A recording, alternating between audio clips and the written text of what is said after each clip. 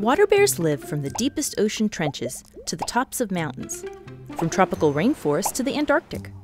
They're short and plump, with 4 pairs of legs. They move slowly in a lumbering gait like a bear, which is why they're called water bears.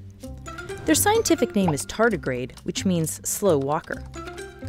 Adult water bears are typically 500 microns to 1 millimeter long. Their favorite food is moss, and they're most commonly found in streams, rivers, or ponds. What's amazing about water bears is their resilience. They can survive pressures up to 600 megapascals, 6 times that of the deepest ocean trenches. They can also survive radiation hundreds of times the dosage that would kill a human, without food or water, at temperatures down to minus 458 degrees Fahrenheit, or beyond boiling. Perhaps most amazingly, they can survive the vacuum of space.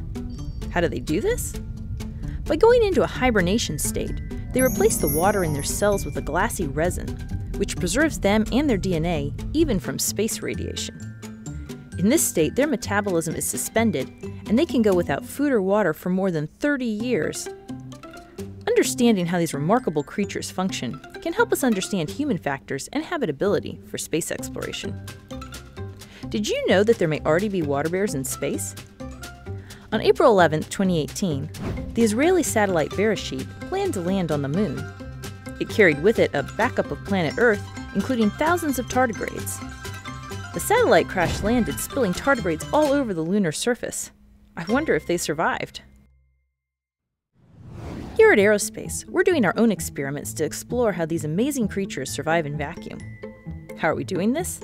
Well, we can create a space-like vacuum in one of our small chambers by removing all the air after we've added some water bears inside.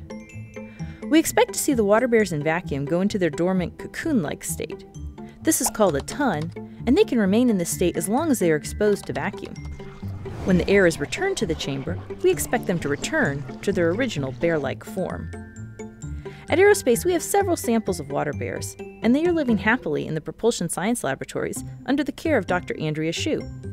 We'll be keeping you posted with their latest news.